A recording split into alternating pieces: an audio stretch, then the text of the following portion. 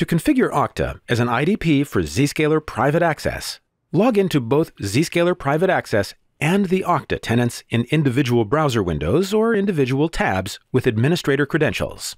On the Zscaler tenant, select Administration, IdP Configuration, Add IdP Configuration. This will bring up the installation wizard.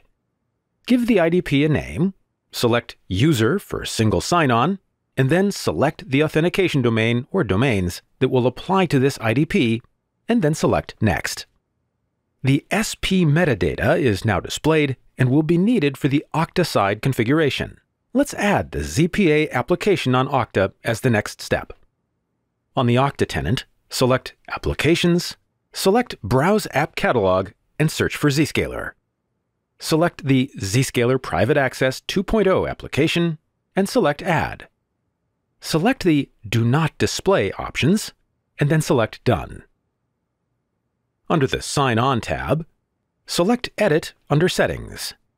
Under SAML 2.0 Group Name, select Match regex from the pull-down and then type *dot to match all group names. Select and save the identity provider metadata, and then copy and paste the service provider URL and service provider entity ID from the ZPA tenant to the Okta fields of the same name. Then select Save. Back on the ZPA tenant, select Next. Select and upload the IdP metadata file we downloaded in the earlier step. Select Unsigned for the ZPA SP SAML request and Enabled for the HTTP redirect. Then enable SCIM sync and SCIM attributes for policy, and then select Generate New Token for the bearer token. We will need to copy and paste the SCIM service provider endpoint URL and the bearer token into the Okta configuration. On the Okta tenant, select the Provisioning tab, and then Configure API Integration and Enable API Integration. Paste the base URL and bearer token into the configuration.